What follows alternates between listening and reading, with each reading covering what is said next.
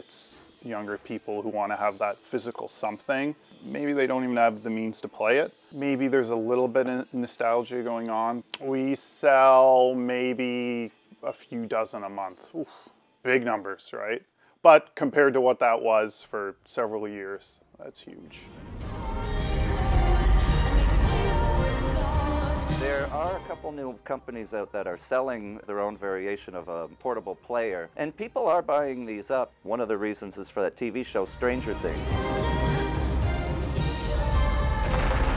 So it brings back that nostalgia, and they have tapes, they have Walkmans, boom boxes, and then people see that, oh, this is kind of cool, we'll go look for some of these. A lot of smaller upcoming bands have embraced the cassette formats, which is great to see. Local acts that come through touring. They're easy to move around, right? And I imagine they'd be significantly cheaper to press than vinyl.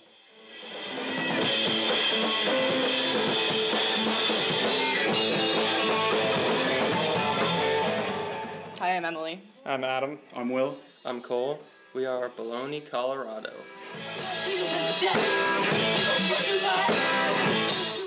So I had an old Astro van that I was driving around for a couple of years, and it only had a cassette player in it. The radio didn't work, so we went to Value Village and bought a ton of cassettes. Personal favorites: Ray Charles, Jerry Lee Lewis, this sort of thing. So every time we were on our way to a gig, we'd blast those on cassette in the van. So when we were making our own music, we said, oh, we got to get cassettes because this is kind of what we're listening to and going to gigs with and stuff. Merch is definitely where most of the money's at for us at this level anyways, so any physical copy of music selling is a win.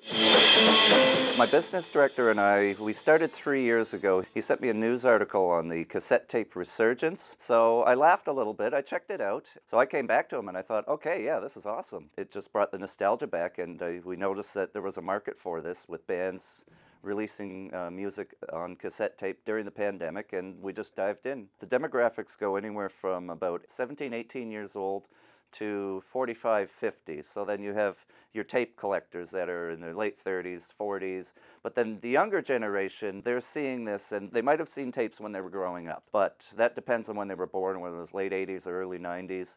And then they see them again, and they thought, oh, I didn't know that people still made these. So they see that, and that kind of attracts them to it, especially if they're in a band. We've had a couple people that said they're super cool. We've had people that have gotten us to sign them. It's kind of one of those things that I think a lot of people like, just having something physical from the band, not so much for the music aspect, but just for the kind of idea of a souvenir or something from the show.